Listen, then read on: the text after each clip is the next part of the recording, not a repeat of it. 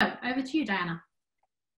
Thank you, Joe. It's nice to be back, and sorry I can't see you all. We were hoping for this to be a dinner pre-COVID at the Conduit where we get to see all your faces. So we do what we can during these times, but it's great to be here, and thank you to the Conduit for having us. For those of you joining from the UK or the US, I hope everyone had a wonderful holiday weekend. Okay, so let's kick this off. I'll briefly introduce our panelists, and then we'll first turn it over to Rick to talk about what climate restoration is. So Rick Parnell is the CEO of the Foundation for Climate Restoration. It's a foundation with a mission to bring atmospheric CO2 levels back down to pre-industrial levels, so around 300 parts per million. Previously, Rick spent about 20 years at the UN Foundation, United Nations Foundation, and prior to that in the President's office at the University of Florida. So Rick, welcome. We also have with us Sir David King, who many of you from the UK probably will recognize. He's an emeritus professor in physical chemistry at the University of Cambridge and leads the Cambridge Center for Climate Repair. Sir David is a major UK thought leader and policy advisor on the causes and consequences of climate change. He was formerly the UK Chief Scientific Advisor to Her Majesty's government and Foreign Secretary's Special Representative for Climate Change. So he has a lot of experience in government as well as academia. And he's still quite engaged actually today with the UK government and various representatives in the government on climate change. And then last but not least at all, thrilled to have really pioneer and impact investing space with us, Erika Karp, who's the founder and CEO of Cornerstone Capital. Many of the investors joining us, I'm sure you're familiar with her. Cornerstone, she created with a mission to increase flows of capital toward a more regenerative and inclusive global economy. And prior to launching Cornerstone, Erika was managing director and head of global sector research at UBS Investment Bank, where she also chaired the UBS Global Investment Review Committee. Additionally, she served on the Environmental and Human Rights Committee of the UBS Group Executive Board, so was quite active on these issues inside UBS. She's also a founding member of SASB, which many of the investors on the call are probably familiar with, a founding board member, and then serves as an advisor to multiple organizations, including the World Economic Forum, Omidyar, Harvard Business School sustainability programs, and many others. Thrilled to have our three panelists here. I think as Joe mentioned, and all of you are probably familiar already with how these Conduit webinars go, we'll do a discussion amongst the panelists, and then we'll turn it over to Q&A from the audience. So please do type your questions into the Q&A, and we'll be monitoring those. So to kick it off, as this is a conversation about climate restoration, Rick, I'll turn it over to you first to define climate restoration and what the Foundation for Climate Restoration is working on, and how to catalyze the actions needed to pull and store enough carbon out of the air to reach pre-industrial levels of CO2, hopefully in our lifetime. I'll turn it over to you. Thank you, Diana. It's great to be here. I want to thank the Conduit team. This has been a really exciting opportunity for us. And I want to thank Diana, who I have known for about 20 years now, a leader in the field in climate, for joining us and doing the moderating today. And I want to thank Sir David for joining us, a leader in all fields. I'm sure we will hear more about climate and COVID and the intersection thereof. And to Erika, who has become a new friend and is a leader in the impact investment, as Diana said. So thank you all for being here today and for joining us on this discussion about climate restoration, climate repair. So for us at the Foundation for Climate Restoration, we launched last summer at the United Nations during General Assembly, September 15th of last year. And quite simply, climate restoration is returning, as Diana said, is returning to the pre-industrial levels of 300 parts per million of carbon, which is where humanity has thrived for thousands of years. A lot of people have said to us that 300 is incredibly aggressive, but for us, it's very much about, as you may hear from Sir David, between 270 and 300 has been the place where humanity has evolved. And we believe in going back to the ultimate goal. So that's why we're very aggressive on 300 parts per million by the year 2050. When we talk about climate restoration, I want to just first say very clearly that we are absolutely 150% supportive of mitigation adaptation and all the work that's going on. It's critical. Renewable energy is here to stay, there's no question. But the piece for us that's been missing is the simultaneous removing of carbon while achieving net zero by 2050.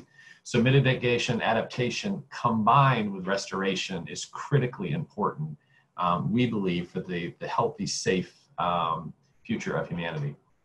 Now, when we say what exactly is the criteria, it's pretty straightforward for us. Is it permanent?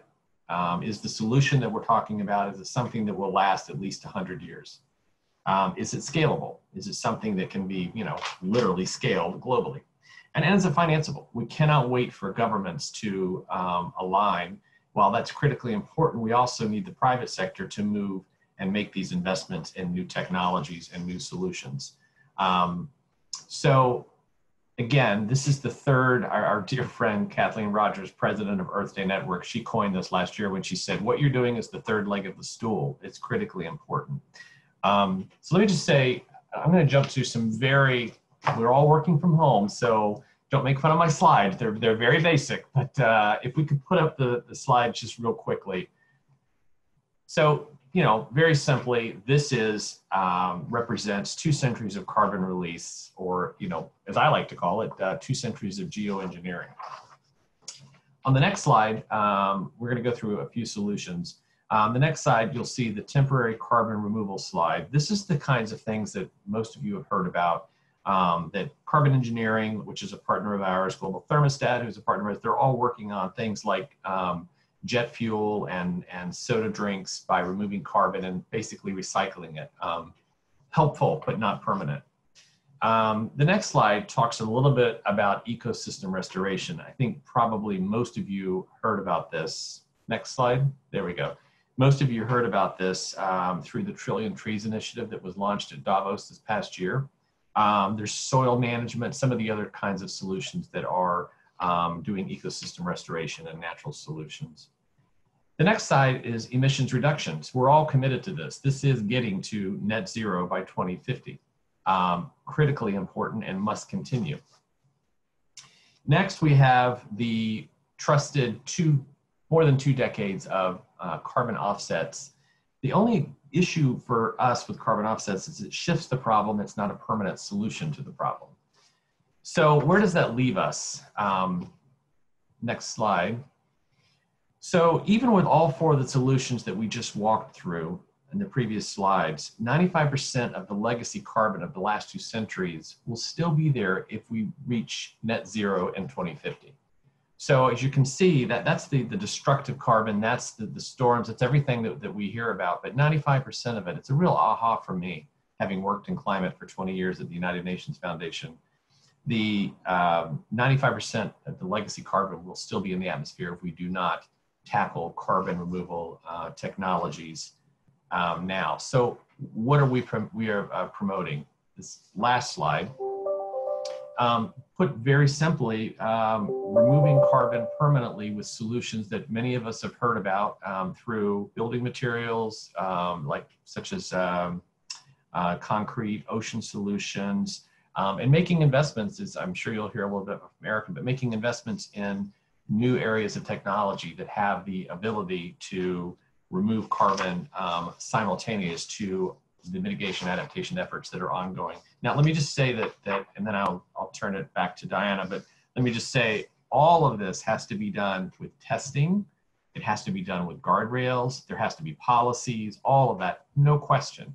But for us, the really simple is that we do believe that humanity can chew gum and walk at the same time. We can do mitigation, we can do adaptation.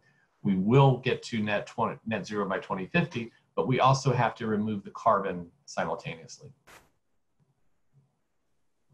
Thank you, Rick, for that overview. Great, well, perfect segue to turn it to Sir David, who can talk on so many topics previously and now even during COVID, as he's deep in the waves of how to come out of COVID and how governments and others should be acting. But Sir David, to turn it over around the work you've done on looking at that 95% over the years, the censure that you're working on, I think your goal is 350 parts per million to get atmospheric levels back down to. Talk a bit more to us about what you're doing, and if you can address what Rick was talking about, some of those guardrails that are so critical, as we know many carbon removal solutions can be quite dangerous. Thank you very much, Diana. And it's a real honor to be addressing the members of the Conduit Club. So let me very quickly run through some of the experiences I've had over the last 20 years. Chief Scientific Advisor, 2000 to 2008. This was a period when I took the job out of government from my very lovely position in Cambridge, precisely because of climate change. That was really the focus of my attention. And fortunately, I had the ear of Tony Blair and subsequently Gordon Brown. And basically, I ran a big program on the biggest risk to Britain from climate change, which is flooding. Flood risk for the United Kingdom, rising sea levels. When there are storms at sea, we have storms inland. Our rivers are flooding at the same time as we're getting coastal attack, which means that big cities like London are getting attacked from both sides. And I put out my report on this. It was about 120 people working for 3 years to produce that report. And the cabinet then asked me to report it myself to Parliament, both houses of Parliament, and that's what I did. We ended up with all-party agreement, the first and possibly only country to have all-party agreement on climate change. That agreement is still in place. It's now embedded in an act of Parliament.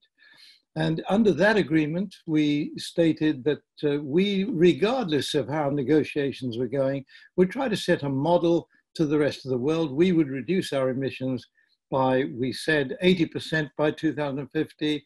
That has now been upped to net zero by 2050. We have a Climate Change Committee of Parliament, which again is a model which is now being imitated in many of the Scandinavian countries, for example. And what that Climate Change Committee of Parliament is required to do is to set 4-year budgets on carbon emissions from Britain. And the 4-yearly budgets are aiming to get us down to net zero by 2050. So this is a very well-ordered process and critically does not depend on the colour of the government. We've had Labour, we've had coalition, we've had Conservative governments, and all of them committed down this programme. Now, at the same time, of course, we all recognized that whatever Britain did, since we were only 2% of global emissions, we're now less than 1%, we were really subject to what other countries did. So we focused heavily, and I worked very closely with the Foreign Secretary and the Foreign Office on establishing a strong negotiating position for Britain in the United Nations Framework Commission on Climate Change. And over that period of time, up to 2008, we had put in 165 full-time climate attaches in our embassies around the world, which meant that essentially every ambassador knew that this was a major commitment from the British government. Well, the negotiations in the UNFCCC took place between 1992 and 2015, twice a year, before we got any agreement. This is an amazingly cumbersome, slow process. I was just 2 weeks ago talking to the president of the Maldives, who said, we've now got 2 generations of negotiators in the negotiations. The mothers of previous negotiators now have their daughters negotiating for the Maldives. So what we see is the process has become a kind of cultural thing, and I'm not suggesting this is a good way to go. 197 nations on average turning up with 20 people in their negotiating team. It's almost impossible. And what happened was I moved into the Foreign Office to run the British negotiations. I moved during the period when Cameron and May were heads of government. And just to illustrate the all-party agreement, when I moved in there, Cameron created a budget. It was called the British International Climate Fund. And that fund had £9.2 billion in it. And we spent that money over a 10-year period, 2010 to 2020, in the negotiations. Now, how did we use that in the negotiations? It gave us a very strong, I made 96 official country visits in 2.5 years. This was negotiating bilaterally to persuade countries to come to that big meeting in Paris to reach an agreement. And I often met ministers of finance because they knew that I had rather deep pockets. And of course, with the developing countries, we used that money to help them to provide adaptation to climate change, but also to make the switch from fossil fuel technologies to fossil fuel free technologies. So by the time I arrived in Paris, I was pretty convinced we were going to get an agreement, and we got it. And that agreement doesn't say we must keep the global temperatures to below 2 degrees centigrade. It says, if at all possible, we should not exceed 1.5 degrees centigrade above the pre-industrial level. I'm going to take the credit for that because I was the one who switched the British government's position when I was out in representing Britain at the meeting of the Pacific Islands Forum, the heads of government of all the Pacific Islands, who were really angry about the 2 degrees because they knew they would go underwater at that level. Now, I'm afraid the lessons that we've learned more recently is that even at today's level, 1.2 degrees, these islands are going to go underwater unless more action is taken. So we got that agreement in Paris. We also agreed on a review process. This is critically important in my line of story because we agreed that the nationally determined contributions, these were free contributions made by every country in Paris, would not add up to the 1.5 degrees target. So we put in place a review process. That review process was taking place over the last 5 years. This year, we come to the head of that process where we should match up what each country is doing with that 1.5 target. And I'm afraid to tell you that we're really a million miles away from matching that up. This year, the meeting will take place, or it was intended would take place here in the UK, in Glasgow in November. But because of the COVID-19 crisis, we have shifted that, and it's now going to take place probably after August next year. So it's been delayed almost a year. And I'm going to tell you that I'm not too sad about that because we've got a bit more time on our hands here in the British government, where we've got all these climate attaches, ambassadors working on the problem to try to get a major solution to what I perceive as a deadlock situation in the United Nations Framework Convention. And that is that we have because it requires unanimity of all countries, one major country can easily block all progress. And I'm afraid to say that the United States has, since the present incumbent came in, been blocking every inch of progress in the meetings. And so as we arrive at that meeting in Glasgow, we will have been blocked all the way until there is a change in the presidency in the United States, or if we do something else. And I'm not certainly relying on the change in the presidency as much as I hope it happens, if I may just say that. It is that I'm working with colleagues around the world to see if we can create a global climate alliance of nations and states. And the Global Climate Alliance of Nations and States would be composed of countries that are willing to come together under the rubric that I've set, which is climate repair. Climate repair, climate restoration have very, very similar meanings. So the rubric climate repair means three things. One, we will reduce emissions deeply and rapidly. Emissions have to be reduced. We're emitting at 40 billion tons a year and rising year on year, apart from the COVID-19 year. Number two, we need to remove greenhouse gases that are already in the atmosphere. Rick has told you about this. And we need to determine all of the technologies capable of doing this at scale. So we need to look at any technology that is capable of removing 1 billion tons a year or more. And that is my criterion for a good technology. And thirdly, we need to look at ways to refreeze the Arctic and the Antarctic and the Himalayas. And I'm just going to spend a few minutes to explain to you why that is so important. So the overall object, let me first of all say, is to reduce emissions close to zero as possible. We're never going to reach zero emissions. And let me quickly say, emissions of carbon dioxide are still rising, but not as fast as methane emissions are now rising. And methane emissions, anyone guessing would probably tell you, oh, that'll be leakage of methane from fracking, it'll be leakage of methane from oil and gas recovery. Actually, the biggest methane emissions is from land use to create food. And the biggest emissions in creating food are from livestock. So we have livestock and rice heading that up. And because the global middle class is growing very rapidly, 1 billion spending nearly $100 a day in the year 2000 is now 3.5 billion.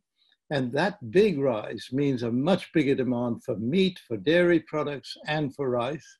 And that is pushing methane emissions up. We need to get carbon dioxide emissions down to zero. And we then need to compensate for the methane emissions by capturing the emitted gases that are already there. But also we need to remove net removal without emissions, net removal at about 30 to 40 billion tons a year in order to reduce the level in the atmosphere from, if you add carbon dioxide, 415 parts per million to methane, it comes to 500 parts per million today. That is a very, very dangerous level. We have to bring it down to 350 or less. So Rick and I are not too far apart on that objective. Now, in order to achieve this, I've set up a climate repair center here in Cambridge University. The Climate Repair Center is aiming to achieve these three objectives, but of course not alone. We're creating, as far as we can, hubs of climate repair in universities, leading universities around the world. This is quite a job, of course. And we're also working on the diplomacy and politics of creating this Global Climate Alliance of Nations and States. The Global Climate Alliance of Nations and States will need to be raising a fund equivalent to, of the order in, I believe, 80 to $100 billion a year. And this ought to be government money, as well as philanthropic money, or money coming in from the insurance and reinsurance sector, those who are interested in risk management in particular. Is this pie in the sky? I don't think so. So my closing comment is that when I was in the Foreign Office, and actually before, I began working on a simple project to raise the level of public funding in research, development, and demonstration to deliver a set of technologies that would allow us to move completely into a zero carbon dioxide emission world. At the moment, we're doing very well in terms of wind turbines, in terms of solar energy, etc. But there's a whole set of missing technologies. And what we tried to create was a fund of about $30 billion a year. And I'm happy to report that that was intended to be reached this year. It was agreed to by 22 countries in the world, including the United States, the European Union, Britain, and China and India, and a bunch of others. This year, it is spending $22 billion. The shortfall of $8 billion is the United States, but the progress achieved in that is very good. Now, what I did was go around and persuade countries one after another to join that program, which is called Mission Innovation. And I'm hoping those 22 countries plus the European Union will also join the Global Climate Alliance of Nations under the rubric of climate repair. Now, I mentioned nations and states because the United States has a bunch of states that are declaring themselves willing for action on climate change, led by the governor of California, Newsom, and the governor of New York, what's his name? Yeah, Andrew. yeah, thank you. Now, I've been in touch with Newsom. I've had meetings in his office, and he's very enthusiastic about this. I believe we might get 25 US states supporting this, representing about 60% of the US economy.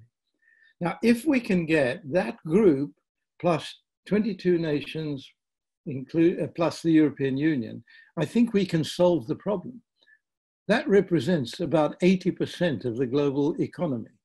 So I think that we can move without seeking global agreement of all nations. But we want to do that on the first day of COP26 in Glasgow, when the heads of government will be invited to be there. And we'll have a meeting outside the official meeting place under the heading Climate Repair and invite countries to make that commitment. I think I ought to stop at that point. Thank you very much for giving me the time. Thank you, Sir David. All that history is important and helpful. Great, so following this thread and segueing in, Erika's, Sir David's talked about mission innovation and some of these coalitions at scale to push solving these problems and challenges. So 2 questions for you. One, generally the trends that you're seeing within sustainability and some of these new technologies on carbon removal, but also are you and do you see other investors coordinating with government entities so that the work that Sir David is doing isn't happening over here while the work that investors are doing over there? You know, is it blended finance capital? Or are there other ways that you're seeing some of these conversations come together between government and investors? So first of all, let me go back for a minute. So David can take credit for so many things, and so we all should be thanking him deeply. I want to tell you specifically what I give him credit for, which is a breakfast in Boston, probably about a decade ago, where he frankly scared the hell out of me in terms of what's going on. And I think that I probably am still not as frightened as I should be, because it is unbelievable how much of a bifurcation there is in the investment community from those like me who are super alarmed and feel enormous urgency, and those who are kind of doing what they do. And the word sustainable, I don't care about sustainable. That's not enough. If we just sustain what we're doing, the status quo, we're all dead. So in any case, we have to now really engage every investor in every region of the world. And the cool part is we can. And not only do we not have to go to public-private partnerships when it comes to the private investors, we don't have to, because we're not going to wait. And so we can do impact and sustainable investing in such a way that we're not giving up returns, but we're making a big difference. Obviously, the way we do that varies across asset classes. So anyway, let me go back a little further. But David, thank you for scaring the hell out of me years and years ago. To give you a little more context, so Cornerstone, my firm, is the investment advisor for foundations and families and some individuals. And it is for the purpose of aligning their money and their values, their ideals. But at the same time, it's not about ideology, all right? It's not about hopes, and it's not about just aspirations. It's not about politics or divisiveness. It is about pragmatism and enhanced analytics. And when we talk about environmental, social, and governance factors, that is a discipline. It's an analytical discipline. It's not a style. It's not an asset class. It's not, again, an aspiration. It's a discipline. And if you do ESG analysis, well, you can do any kind of investing you want. Call it values-based impact, double bottom line, triple bottom line, whatever you want to call it. But it's just investing. If I may, let me give you a couple of definitions just to kind of level set so we're all kind of thinking in the same place.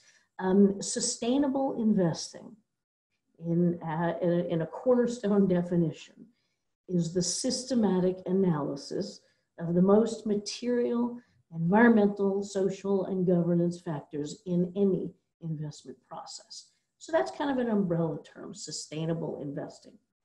If we want to use the term impact investing, which I like too, impact investing adds the notion of intentionality. What do you want the impact, social impact, to be? Second, additionality, right? That's an aspiration. But for your investment, some outcome would not happen, some social good. So additionality is wonderful to go for along the lines of, the intentionality. And then finally, measurability. We want to be able to say, okay, here's what my investment did. And by the way, that's kind of a holy grail still. Cornerstone, we have our own version of an impact measurement framework. We use the idea of access, which I'll talk about later. But in any case, so those are some definitions that are helpful in terms of setting the ground rules. And by the way, when it comes to corporate sustainability, I think it is simply the same as corporate excellence. And we can define that as the relentless pursuit of material progress towards a more regenerative and inclusive global economy. All right, so that's corporate sustainability. So when we take all those together, it is helpful to have a roadmap as an investor of what you're going to do. What is your process? What is your methodology? Are you going to stick with it? And again, that word intentionality is big. So as an example, we work with, let's say there's a family or foundation that's totally committed to any of the ideas behind the Sustainable Development Goals, the US SDGs, 17 of them, no poverty, no hunger, all those giant things. The SDGs, by the way, in and of themselves are uninvestable, all right? They're too big. So we come down to the level of thinking about access into among these SDGs.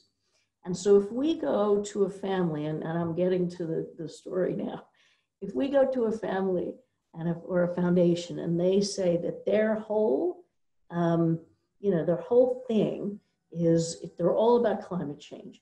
Can we advise them? Can we make their portfolio fossil fuel free and at the same time get them a competitive financial return? First of all, the answer is yes. But what's so interesting in that conversation, and by the way, we'll spend a lot of time with the foundation or whomever. We will create an investment policy statement with them, and we'll do an asset allocation with them. Then we'll analyze the managers and allocate the assets. But when we find that we're talking about climate change with family, we end up talking about all the connections as well. And so we end up talking about climate and the disproportionate effect on women or people of color. And then we'll go back to climate, but then we'll start talking about consumption and the fact that we need to think about circular design and the circular economy. And then we'll go back to climate and we'll start thinking about, the nexus of climate and healthcare.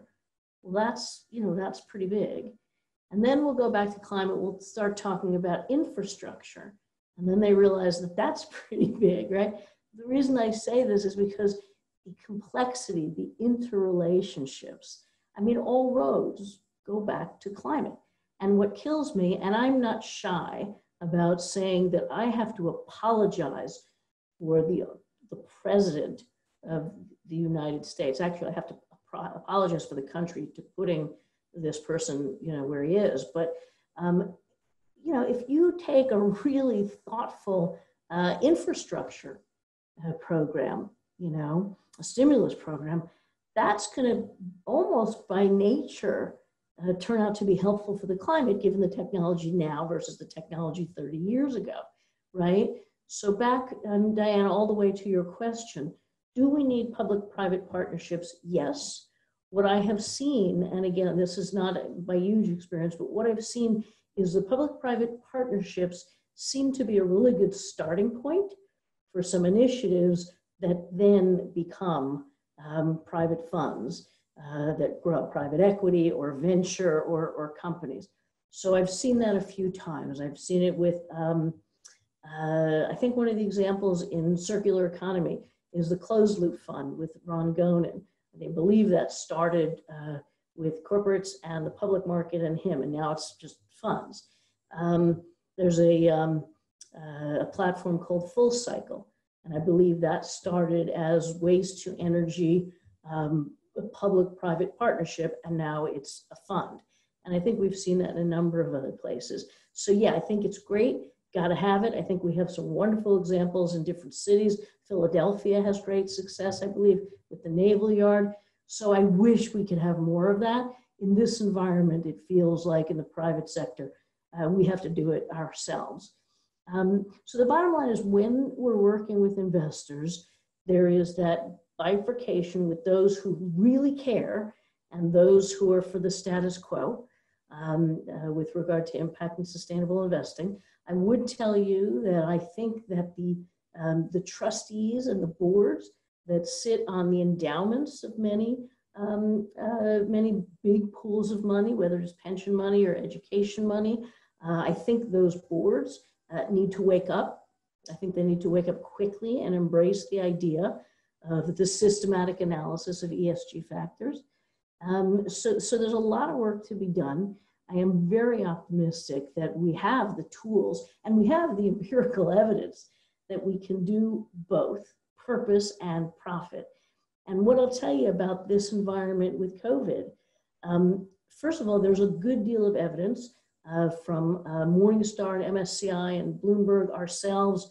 There's a good deal of evidence that funds that are integrating ESG factors seem to be performing quite well, even better than the markets right now, which is great. And further, I think we can say, I know we can say, that ESG analysis is coming to the fore, not as a nice to have, but as a must have. And so if we consider, strong ESG metrics and measures, in particular, by the way, the governance piece, governance is first among equals here. But if we consider good governance as a proxy for quality, proxy for innovation, a proxy for resilience, this is absolutely the time. We see it. Companies that are responding well and providing solutions in this environment, these are the kind of companies that are going to grow more, they're going to rebound better, they're going to show resilience, and again, they're more innovative, and hopefully these companies also have a culture of trust. And that matters a lot for so many reasons. One, for retaining and recruiting, but another for building loyalty in clients. And by the way, as a tiny example, if you take Shake Shack, which some of you know, the fact that Shake Shack applied and received for PPE loans in this crisis is appalling, offensive, and I don't care if they returned it or not. Their first instinct was to take it. So talk about not having a loyal customer in anyone I talk to. That's an example of bad governance. Good governance means considering and addressing environmental and social issues. I'm sorry, I don't think I took a breath during that. So Diana, I'm going to be quiet now. Thanks, Erika. So I want to move back to, in the time that I've met Rick, or not met Rick, but known Rick working on the Foundation for Climate Restoration, and what he talked about, where 95% of the legacy carbon, which many of you on this webinar already maybe knew, is actually the cause of climate change we're facing today. It seems that a lot of people are quite surprised as well when, Rick, you say that to them. So how is the foundation, can you talk a little bit more about the partnerships you're building, the ecosystem, where there seems to be even a lot more awareness around this issue that needs to happen before we move some of these bigger hurdles and bulldozers forward to tackle the solutions? Sure, thank you, Diana. And ecosystem is exactly the right word as I think about it. I think, the role of philanthropy in this, or at least what we believe our role in, this is to be the supporting player for the work that Sir David's doing and the work that Erika's doing. And by that, I mean, it's building both political pressure, it's doing education, convening advocacy, showing the opportunity. So we work across several different partnerships. We work with the UN because we think the member states are critical, but the member states need, you know, a little bit of fuel. And what we're finding is that fuel is the solutions and the can-do opportunity. You combine that with, we launched late last year, we launched a campaign in Santa Clara County for local governments to become climate restoration governments. Now you tie that in with what Sir David's doing and with what Erika talks about with the infrastructure opportunity. So with Santa Clara being the first climate restoration community, they are now doing their city planning and their city budgeting requiring that you use carbon negative concrete, not just carbon neutral. So those kinds of different opportunities. Now we're taking that and bringing that globally through our partnerships with the UN, because the member states have been saying that's something that we can do at the local level. So tying them together. We work with youth organizations because the youth voice is the strongest voice out there. To have them understand, you know, these are my over shorthands. It's not about burn down the banks. It's about change business as usual. So we try and work in the youth organizations to help them understand and convey the message. We work across faiths. So we believe, and we have a multi-faith partnership because it's my own belief that you want to be every single where. I used to work for Ted Turner, and Ted Turner used to say, if you're going to be in the club, you have to go to the meetings. And to me, being at the meetings is at all the convenings, it's at all the different groups coming together. And, you know, if you're in the pews, you need to be hearing about climate restoration. If you're at school, you need to be hearing about climate restoration. If you're at work, you need to know that your employer is talking about climate restoration. Your local government official should be talking about climate restoration. It doesn't get the job done just to do mitigation and adaptation. So we work across all of those. This reason that we launched at the United Nations last September is we wanted to really just make a big statement around the possibility here. So again, back to as you said, Diana, building an ecosystem around the issues so that when Erika says there is real opportunity here, that we have a support case through our different partnerships for things like the Thunderbird School of Business report that talks about the $3 to $5 trillion business opportunity in climate restoration. So again, building the wave and building the network. Obviously, one of the reasons that we're working with Sir David is both working at the state by state, the local level, and the national level to pull governments together around the opportunity that's here. So again, final piece is that we're also working on a solutions exchange, because what we continually hear is that the investors, as Erika has said, the investors are hungry for some of the investment opportunities, and the entrepreneurs are not necessarily being connected with the investors. And so how do we work to bring them together and achieve full climate restoration by the year 2050? I'll stop there, but I see it, you know, I have everyone on the screen. I see it as that our job is to work across all these different fields to both make the messaging, the communications, the call, the advocacy, the citizen activism for climate restoration. Thank you, Rick. So I want to follow on the solutions, and actually we're close to time to move to the Q&A, but one of the questions in the Q&A was what I was going to ask Sir David anyway around solutions. So this is perfect. So Sir David, the question is, good evening, first off. You mentioned guardrails for carbon removal. How do you get effective guardrails without a global agreement convention, given that there will always be actors who don't follow the precautionary principle, and we don't yet have any universally agreed governance? That is a very, very good question and a very big one. So let me answer it in this way. First of all, when the European Union began leading the way on climate change, I'm going to say this is following Britain in 2005, the agreement was reached to create feed-in tariffs right across the European Union to encourage people to develop the alternative energy systems just coming into the market. It was very expensive, and so feed-in tariffs meant if you put up photovoltaics on your rooftop, any excess electricity you sold onto the grid, you sold at a much higher price than you would pay for electricity. Now, the net result was, as the feed-in tariffs took off, the volume of the market began increasing really rapidly. And as a result of that, the price kept falling. It's a logarithmic fall in the price. It was not one economist predicted this would happen. So what we saw was, for example, with photovoltaics, electricity production per kilowatt hour actually dropped by a factor of 50, and it's still dropping. The result is that the market then pulls these products through. What we learned, and by the way, California joined in the feed-in tariffs as well.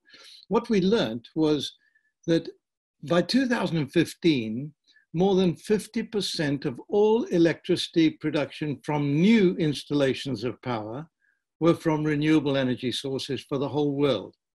And this is driven by the global marketplace because these energies were now cheaper to install, that's the first thing, than new fossil fuel installations.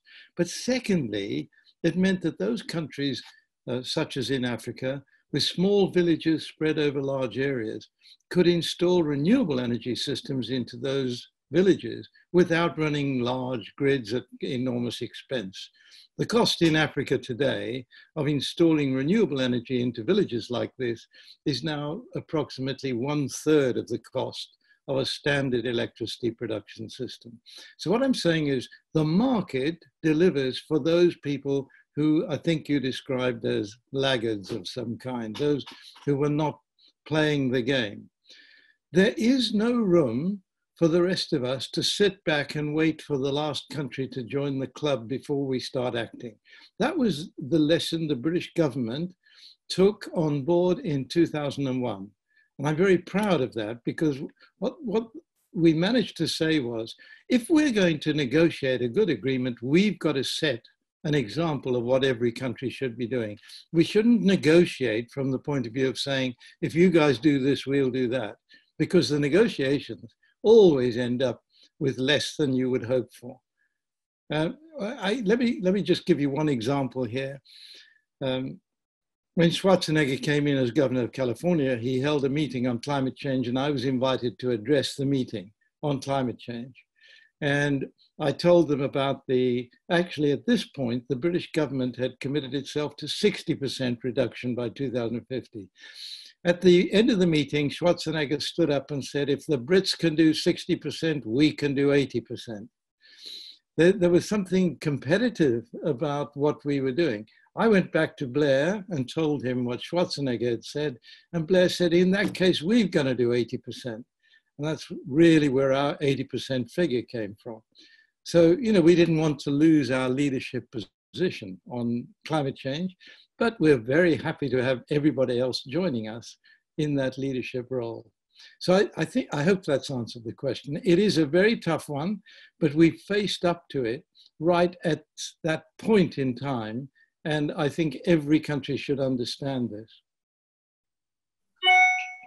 Do you see, just Sir David, to follow on that quickly, is there a possibility leading into COP then that some of these universally agreed commitments might be able to be made around carbon removals? I think we all may agree the money is not the issue, and many of these solutions, much of which are quite dangerous, could be deployed today in certain parts of the world, but shouldn't be. They do need to be tested first. Do you see that governments are aware of that and might come together to put some sort of an agreement in place? So Diana, can I separate out the switch from fossil fuel technologies to fossil fuel free technologies? I don't think there's any risk associated with that. And the risks I think you're referring to are greenhouse gas removal technologies. And right. A big part of the reason why we need universities around the world to work on this is to examine them in practice, to create demonstrators in which we can test each of these technologies to see that there is no deleterious effect from the rollout of these technologies. A lot of information has reached the media about the most extreme of the technologies that have been put forward. I wouldn't even look at those. We're looking at, in particular, technologies that imitate nature. And so, for example, 70% of the world's surface is ocean. And the ocean is now essentially close to being a desert in many parts of the ocean.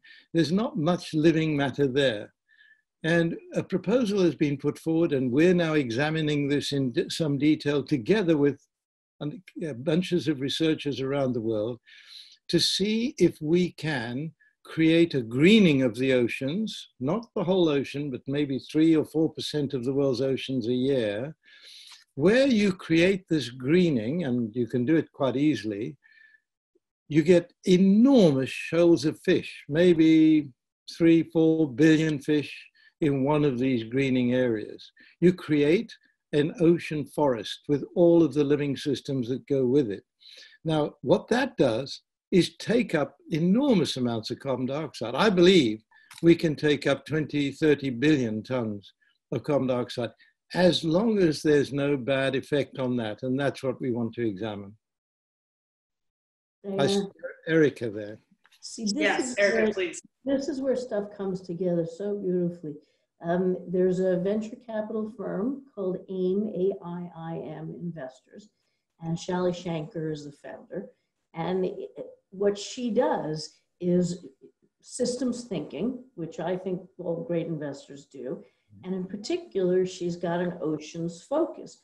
But it's not that she just invests somehow here and there in the oceans. She looks at the intersection of, you know, oceans and food production and transportation and energy. And again, all things for her connect to the ocean. And so, you know, we can invest in different ways in these solutions in a very pragmatic way. Great. Thank you, Erika. No, that's great. I was just reading some of the questions here. It looks like there's a few I might combine together actually on the investment aspect. Effectively, I hope I summarize these correctly for those who asked, but in terms of shifting private capital, they ask, can all the speakers or can any of the speakers speak to how we may shift private capital into climate resilience or climate restoration? And also if there are tools being used or investment products currently offered that may help with some of that shift, which Erika, you may know more, might not be specific to climate restoration, but generally around climate. Might turn to you, Erika, first, and then if Rick and Sir David, you have anything to add. So conveniently, we got to that question with an example. Again, that's a venture capital firm. We can do it with private equity firms. And by the way, we can do impact investing with public equities too. And some people think you cannot. I believe that, you know, every investment has impact. So on the public equity side, you know, whether or not you like kind of Amazon or Starbucks or JetBlue or Heathrow Airport, I mean, these entities have tried to become, you know, carbon neutral or carbon negative. But with regard to moving capital and tools, I'll just give you an example of what Cornerstone uses. Now, by the way, when it comes to impact measurement, there's something called the Impact Measurement Project out there. For those of you who don't know, there are zillions of tools and frameworks for measuring impact. The one that we use, we created around the idea of, I mentioned access before, because for instance, if you want access, I'm going to use a different example, but if you want access to gender equality or equity, well, you can't have access to that unless you give people access to education and healthcare and water and everything else. So there's the interrelationships, the nuance. So we call it an access impact framework that we use to measure a portfolio of managers to see where you are getting the nuanced exposures, right? So there's a lot of different frameworks out there. We think about access. You do have to be careful in terms of acknowledging the quality of the data in ESG analyses and ratings and rankings, and so you have to be conscious that the quality of data is not there yet. But these data points in ESG are a starting point for really important inquiry that leads you to whatever your framework is. So our AIF, as we call it, that's our tool. That's great. Rick or Sir David, anything else on what you're seeing in terms of some private capital flows that are going into climate repair, climate restoration?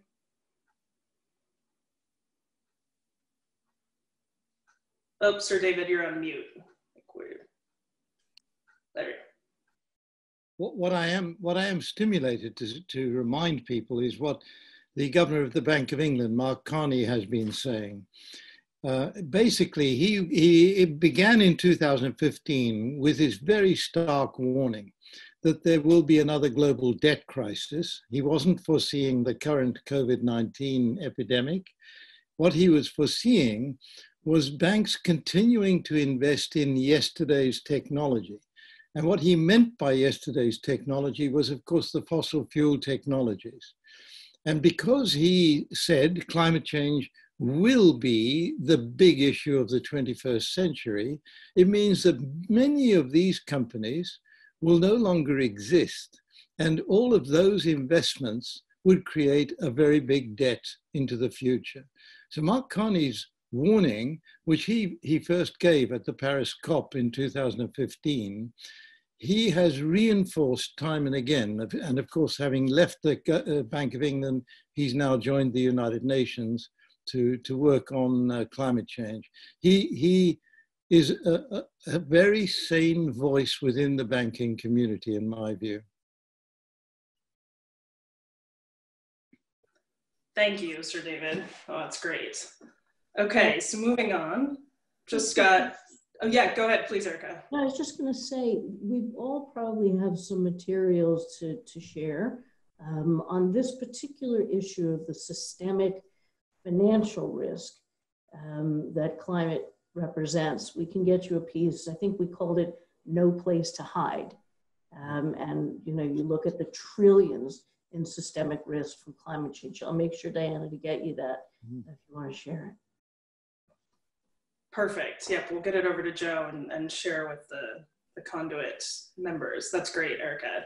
Yeah, when you think about the report that came out that we launched at Davos, it's I think it's $1 to $3 trillion worth of actual economic opportunity for investment, and an additional $3 to $5 trillion knock-on, to your point, Erika, of avoiding risk. So it's, you know, there's so much out there. Sorry, go ahead, Erika. Diana. We're a little more. I think we used 15 or 17 trillion, so we're even more alone than you are. Okay, I'm going to ask this question, and I'm not sure if anyone has the answers. I hope someone may, but I think it's an interesting question around litigation. So someone asks that the focus has been on governments setting the pace and coming together to solve the problem. The panel does not seem to think that we should wait for governments to legislate, and instead that states, cities, corporations should take action. Does the panel consider that climate litigation will play an important role in pushing states, corporations into taking action? Anyone on the gander on that one? Well, you have, I think, New York State and the Exxon situation, you know, using the corruption laws to say that, you know, foreknowledge of this, you know, of damage to the environment not being disclosed is illegal. So I think we have some litigation going on there.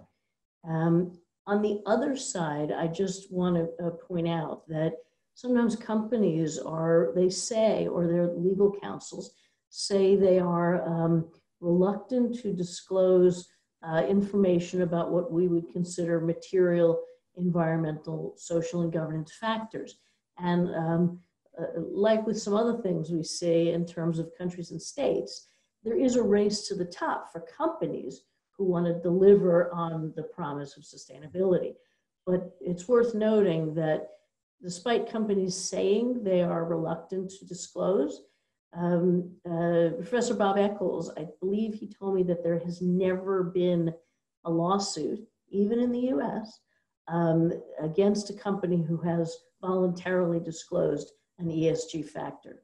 So that's kind of good news from a corporate disclosure standpoint. Oh, that's very good. Yeah, go ahead, Sir David. Did you have...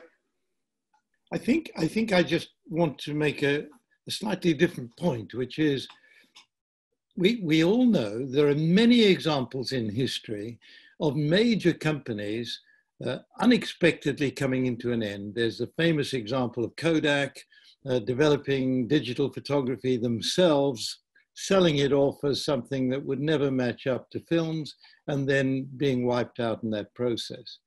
And I think the lesson here is so important for the 21st century.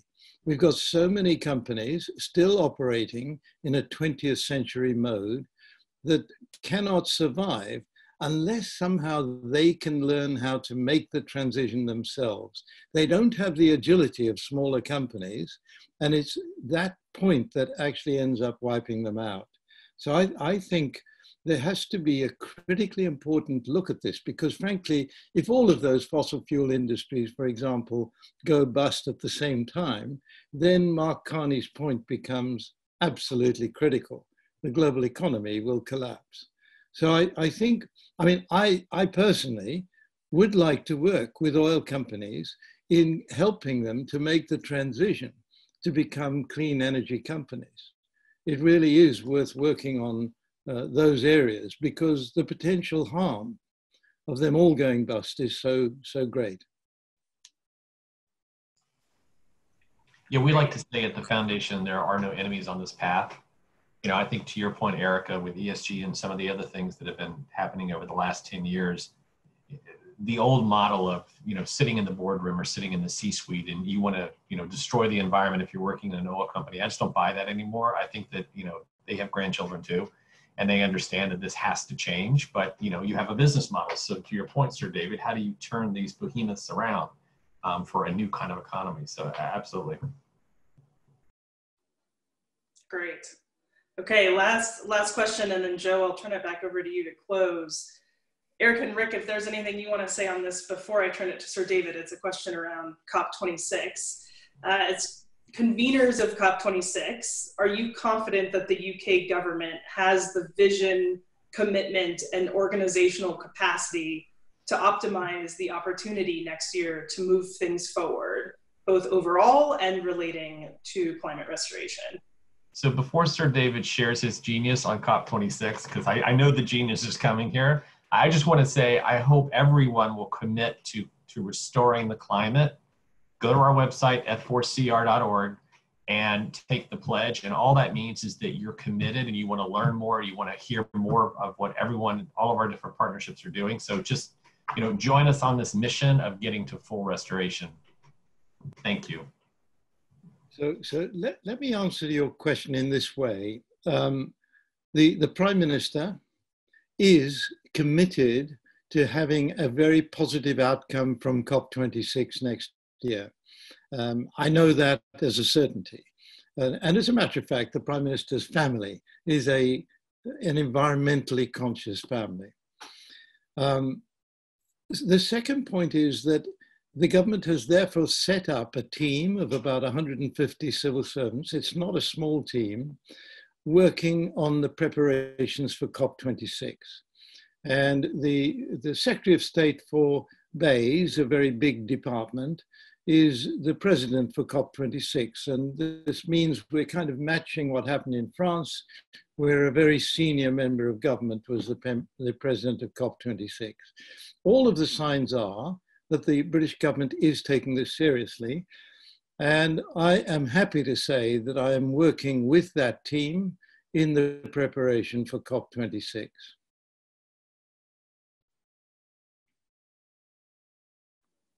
All right. Well, thank you. And I think everybody looks forward to hearing more from you, Sir David, on that as things come along. So I actually, since we do have a minute, I want to ask one last question because it has lots of upvotes. And Sir David's already talked a little bit about this, but Rick, maybe for you, a few people have asked, what are the perceived risks of carbon removal technologies? Yeah, I think that Sir David touched on it a little bit. That you hear some of the more explosive about technologies of putting chlorine gas into the air, or can you overstimulate the oceans, or things like that. And again, I go back to, this is the whole point of the Center for Climate Repair at Cambridge and other universities. University of Hawaii is doing an amazing job as well, that you have to be doing testing. And I think that it is criminal to say do no harm by doing nothing than it is to try and do experimentation with guardrails. So, for me, I think it's more of urban legend, it's more of myth, it's more of legacy of people talking about things that have happened 10, 15, 20 years ago, so let's do nothing. And I just don't think that makes any sense. That's not a perfect answer to the question, but I think there's just a lot of residue from bad messaging and bad reporting over the last 10 to 15 years. But Sir David's the expert here. On everything, but. Great. Sir David, anything else you want to add in that? I know you've already addressed it. Oh, you're on mute again, sorry. I think I've already said my bit. I should have stayed on mute. No. So in the last 3 minutes, which Joe also needs some of that time to close, but I want to give our panelists any final quick remarks you might want to mention on this. And obviously, as Erika mentioned, we'll share quite a bit of information out on the work all three of our panelists are doing with everybody that's joined the webinar. But Erika, anything else you want to close with? Yeah, what I would say, we get the question all the time, how is COVID related to climate change? And when I ask that question, people who are like seriously knowledgeable kind of pause and say like it's indirect and it's complicated. For me, I'm not the expert, but it seems like it is relatively easy to answer. And again, purely layman's terms. If we look at human diseases, 60% of those diseases come from animals. That's just how it is. And so if we have a situation, a climate crisis, where we are seeing habitats destroyed and humans, by definition, having to get closer to animals, well, we're going to have more disease. And here you go. And frankly, some people would argue that COVID-19 is frankly just a warm-up, as it were, to what's going to happen here. So that is really scary to me. And then when I hear about like the melting of the permafrost, and who knows what's going to come out of that, these are things that really should make people alarmed. So for me, in my simple terms, climate and COVID-19 are entirely related. David, don't tell me how dumb that is, because it works for me in terms of getting people alarmed. So. Well, you started with Sir David alarming you in Boston and ending with your own alarm. It's good. No, we have a lot to get done, and I want to highlight what I said in the beginning of much of this needs to happen in all of our lifetime on this call. Sir David, any last points you want to add in? Well, I'm going to say I take a slightly different line on this from Erika's. I like Erika's point very much, but I believe the COVID-19 outbreak and the very bad handling of it in many of our countries is an indication of how good science has been ignored. We all understood 20 years ago how to handle a potential pandemic arising from a virus transmuting from an animal to a human, becoming a human-to-human virus. And we all knew what should be done. The name of the game is to get ahead of the virus spreading. And we all stopped it too late, except for a few countries like Greece, New Zealand, with very, very few cases because they got in early. Exactly the same lesson for climate change. We're getting into it now very late, which is why my terminology changed from managing climate change to climate repair. We've already done too much damage. And what I just want to end with, I'm going to try and scare Erika yet again, is the rate at which the ice is melting on the Arctic, in the Arctic region, means that now in the Arctic summer, more than half of the Arctic Sea is exposed to sunlight. That blue sea absorbs sunlight very effectively. The ice reflects it back into space.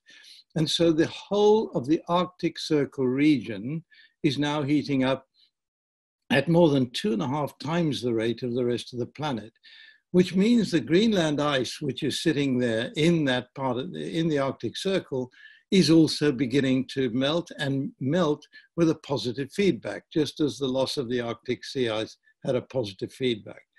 If all of the Greenland ice melts, sea levels globally will rise by 7 meters. And I'm afraid it looks as if that's on its way to happening right now. So I think this is why it's urgent that we look at climate restoration, climate repair, and start working now. There's no time like the present. Thank you. Wonderful. And Rick, final word, and then Joe, I'll turn it over to you as Rick concludes. Well, I jumped the gun and did a little bit of the final of I really hope people will take the pledge and want to learn more. But I will say, and I don't want to be Pollyanna here, but the sense of urgency, I think the other thing that we have learned in the COVID is that people will move when asked, when they understand.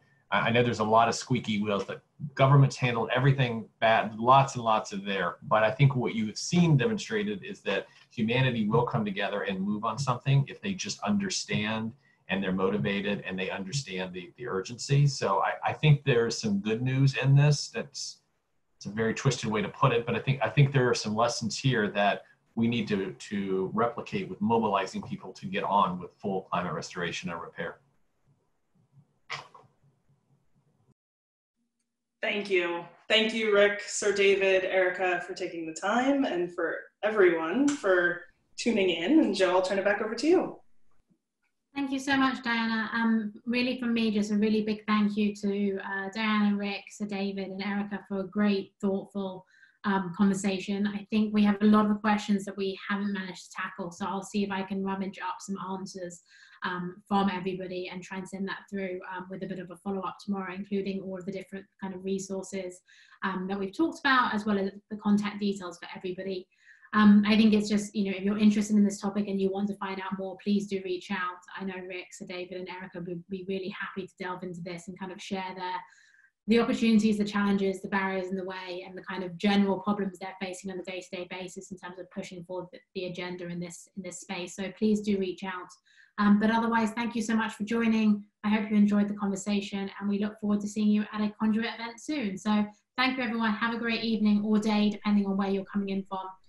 From the adventurous person who's dialing in from Australia, hats off to you, and I hope you have a good rest of your night's sleep, maybe.